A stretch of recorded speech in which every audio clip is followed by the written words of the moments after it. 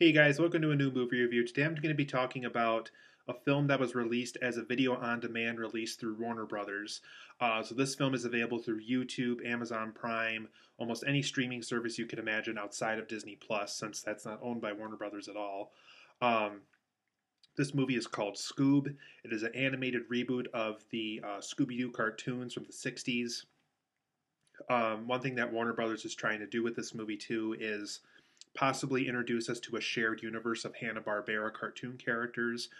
So Scoob is apparently the first in a supposedly shared universe of Hanna-Barbera cartoons. So in this animated reboot just titled Scoob, you guys, which is also the nickname that Shaggy gives Scooby-Doo in the Scooby-Doo cartoons, Scoob is mostly about Scooby-Doo and the gang. They meet up with a superhero called Blue Falcon, also from the Hanna-Barbera universe. And Blue Falcon needs their help for retrieving these skull relics that this character named Dick Dastardly needs to open up this tomb that could potentially endanger the world if he opens it. Dick Dastardly is definitely one of those typical Rocky and Bullwinkle type characters that you would see like from a villain from that show, where he, twiddles his mustache around and does evil things for the sake of evil things, because that's the kind of character he is and that kind of thing. He's voiced by Jason Isaacs of the Harry Potter universe, by the way. He was Malfoy's dad in those movies.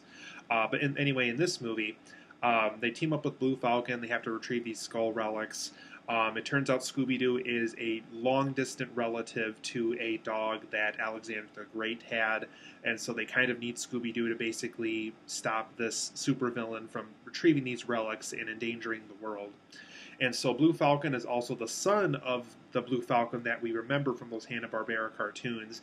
Me in particular, I remember Blue Falcon from Dexter's Laboratory, when him and Dexter from Dexter's Laboratory teamed up and they had to save Dyno-Mutt in that episode and everything like that. So also a Hanna-Barbera property. But anyway, so they have to team up with him, and like I said, he is the son of the real Blue Falcon that we remembered. So that former Blue Falcon that we remembered from those cartoons from Hanna-Barbera, that Blue Falcon is now retired, and now his son is taking his place, who's also calling himself Blue Falcon, and not Blue Falcon Jr. or anything like that. So him and now Dyno-Mutt, and I'm assuming this is the Dyno-Mutt from earlier, since there isn't any kind of a new Dyno-Mutt that was talked about. They have to retrieve them. They have to make sure Scooby is kind of with them the whole time so that it doesn't endanger themselves either, retrieving these relics. And so obviously with Dick Dastardly having the ability of having these disguises to get what he wants, to be able to be like a close friend to somebody, or to be a really attractive cop to another scene with Fred and everything like that, it's important that they don't fall into Dick Dastardly's traps, or else he will succeed with unleashing this tomb that would benefit him, bring back his old partner, and also endanger the world in the process. So it's important that he does not succeed with his plan. And so throughout the movie, they have to take on this case of making sure that Dick Dastardly's plan falls flat, and that the world is in a good place, and that this tomb does not open up to a dangerous criminal such as Dick Dastardly. But overall, guys, I really enjoyed Scoob a lot. I think it's a very fun film. I think it's a nice throwback to those old Scooby-Doo cartoons. There's things about it I think they could have done better with. There's certain things about it where, going into a Scooby-Doo movie, I'm kind of a little surprised that they went the route that they did. But I understand it is a modern-day audience that they're trying to appeal this film to. It is a modern-day audience that this film is being marketed to, specifically to kids. So not a lot of them are going to know about Blue Falcon and all that kind of stuff. So I'll get into that more in my negatives. But for my things that I really liked about Scoob, like I said, first and foremost, this is a very fun film. I had a total blast watching this. Not a boring film whatsoever. It really is a film that really focuses on Scooby and Shaggy, so that in and of itself is a very important factor to have in a Scooby-Doo movie, focusing in on Scooby and Shaggy. They have their typical eating lots of snacks habits in this, like they do in all the other incarnations of Scooby-Doo. Fred, Daphne, Velma, all of them are exactly the way you remember them. There's celebrity cameos that happened, like in those newer Scooby-Doo cartoons from the 80s. There's things that you see throughout this that definitely are nods to other Hanna-Barbera properties, like Hong Kong Phooey. I think there's a small nod to Johnny Quest at one point.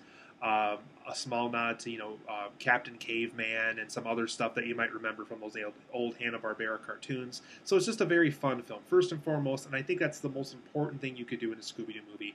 Make the film fun, and that's something that Scoob managed to do. This film also has a great voice cast. We have Zac Efron here, Amanda Seyfried here, Frank Welker, who's voiced hundreds of characters over the years. We have Gina Rodriguez. We have Simon Cowell in here. We have Tracy Morgan in here. We have a lot of really great voice casts here. Will Forte played Shaggy this time around, though Casey Kasem, for me and for everybody else, will kind of always be the real Shaggy for every Scooby-Doo incarnation.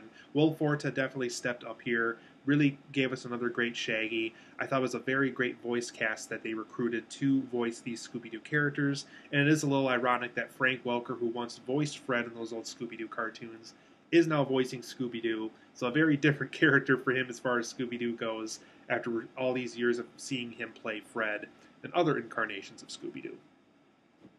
They also explore Scooby's origin quite a bit here.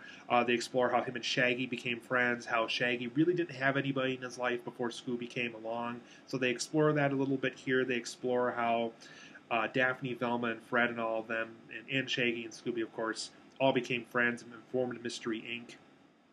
And kind of how that's been started since their childhood. Once again, a nod to a pup named Scooby-Doo. So a lot of Scooby-Doo origin stuff here that I thought was very effective.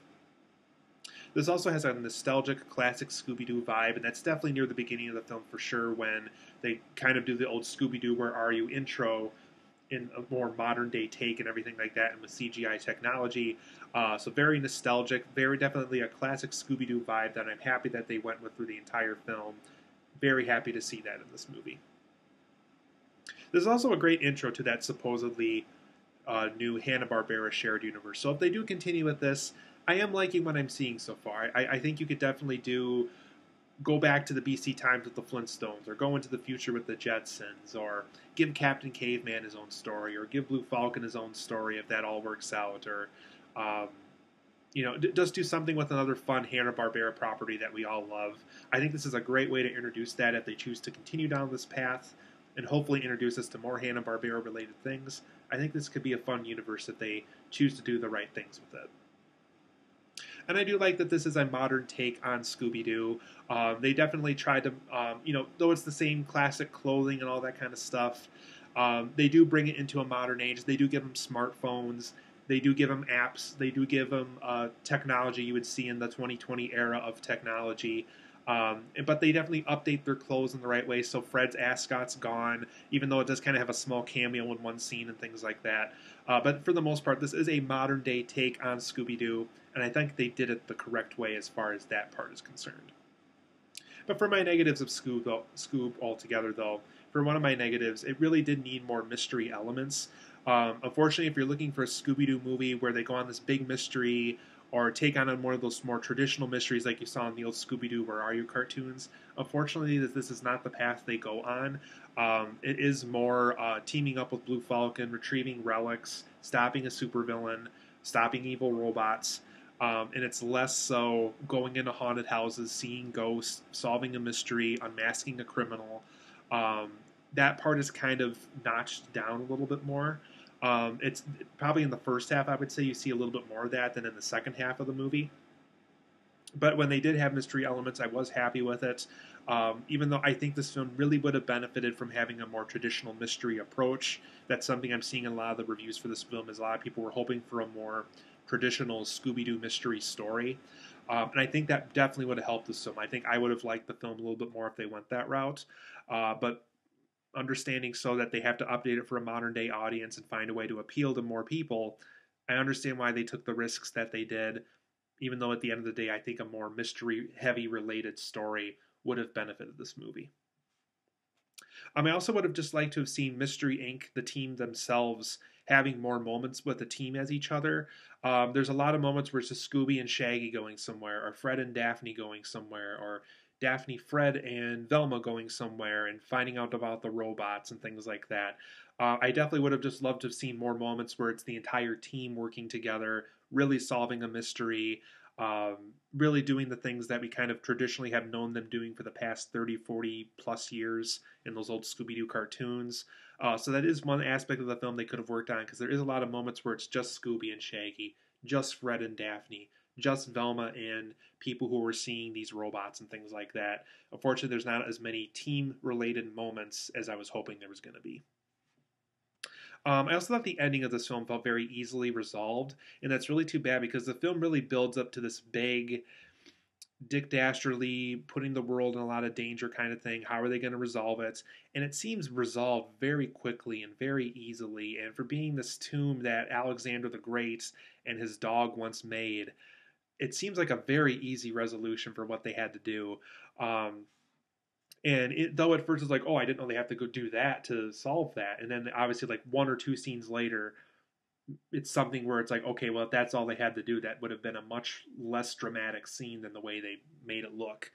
So overall, it's just a very easily resolved, ended movie that really kind of didn't felt like it deserved the ending it got, just because they kind of skipped around a lot, didn't want to come up with something clever to really make this catastrophe end in the right way and things like that. So I thought the ending of this film just felt very easily resolved. It felt like the writers of this film didn't want to put in the extra effort to give it the ending that it probably deserved a little bit more.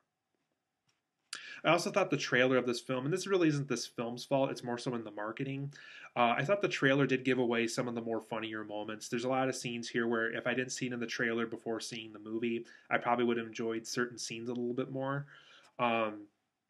Also in the trailer, the whole thing with Scooby and Shaggy in a theater, hoping like Dwayne Johnson plays Shaggy and stuff like that. None of that is used in this movie. That was strictly done just for the trailers. I think it would have been kind of cool if they kind of threw that in there, because it only is a 93-minute runtime. And I think something to kind of spice it up a little bit more, make it a little bit more fun with that kind of a narrative would have been a little bit more fun for me. So I thought the trailer did give away certain things and kind of misled you to think that Scooby and Shaggy were going to watch this in the theater with you and things like that. So certain things in this film were a little misleading as far as that was concerned. So I wish the trailer didn't give away as much as it did. And overall, this is a very short film, and it really only is 93 minutes long. It's really only about the length of 3 Scooby-Doo episodes combined from the 60s. So I thought by adding maybe a little bit more of a runtime, you could have done more with the characters, could have done more with the Hanna-Barbara thing, with making this a shared universe. So for me personally, when you make your film 93 minutes, it doesn't really give your film a lot of time to build a shared universe, introduce us to everybody, and do all that kind of stuff. So I thought as a result of being a short runtime, it really kind of cheats itself into something that it was probably trying to do in the long run. But overall, I'm going to give Scoob an 8.5 out of 10. I think it's a very fun film. I'm glad we finally got a film that is new and that I don't have to wait forever for and months away to see in theaters when those eventually reopen and things like that. So 8.5 out of 10 for me. I really liked it. I really hope some other Scooby-Doo fans like it. Do go into this film knowing, though, that this is not a mystery-heavy film. This is definitely more so about Scooby-Doo and those other characters taking on a case, not exactly a Mystery Inc. case. So just go into this film knowing that, because I think some of the negative reviews were basing it off of, oh, well, it's not a traditional mystery. They didn't go that route with this movie. So just go into this movie knowing that's not the direction they went with. So 8.5 out of 10 for me. Really like this film. Be sure to check this film out on VOD if you have any streaming service like YouTube, Amazon, or any of those kind of streaming services. I recommend Scoob. I thought it was a lot of fun.